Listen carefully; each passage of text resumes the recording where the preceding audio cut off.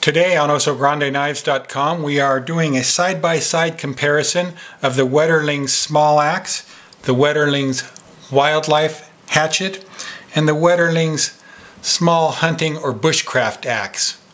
These are the three smallest axes made at the Wetterling Forge, and they've been doing it for over 100 years. Each axe head is entirely hand forged. The small axe, which I like to call the hatchet because it is so small, measures in at 10 1/4 inches overall. Now all three of these have solid straight grain American hickory handles, which is the absolute best handle material that you'll get for an axe.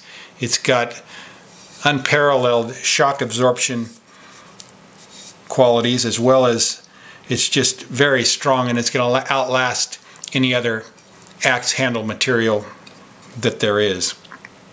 The axe heads again are hand forged, and they are forged from a blend of Swedish steel alloy that contains iron, carbon, silicone, manganese, and vanadium, and they use many blows during the hand forging process that makes the edges stronger than if they were drop forged, and they're going to hold their edge longer and have more sting for a longer period of time.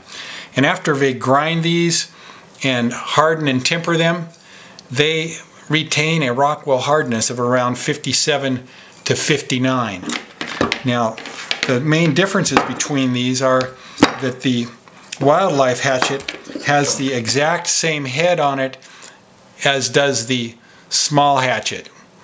The only real difference is the length of the handle on this one will measure in at, I believe it's 13 inches. So 12 1/2 inches overall on the wildlife model versus 10.5 inches overall on the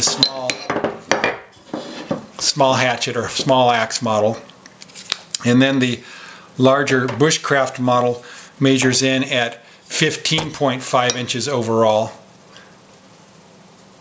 and the axe head on these smaller ones are 5 1/4 inches in length. And they're slightly different too because they are hand forged, if you remember, so there's really not going to be two that are exactly alike. They do have a pattern, but you can see that they're slightly different on those. They all say the Swedish Axe Works logo with Wetterlings on the blade, and the cutting edge on these two is 2 3/4 inches long, and the axe head weighs in at 1.2 pounds on both of those. The larger one measures in at 6 inches in length. It's got the 6-inch head and a 3 1/4 inch cutting edge, and the axe head weighs in at 1.55 pounds. So if you're looking for a good small axe, these are the smallest that Wetterlings makes, and they're compatible with the Grande Brooks. A little less cost on those than the Grande models. These are great for backpacking, bushcrafting, hunting. Just an excellent all-around little hatchet that will fit in your rucksack. You can buy these on OsoGrandeKnives.com. We thank you for watching, and please stay tuned for more axe reviews.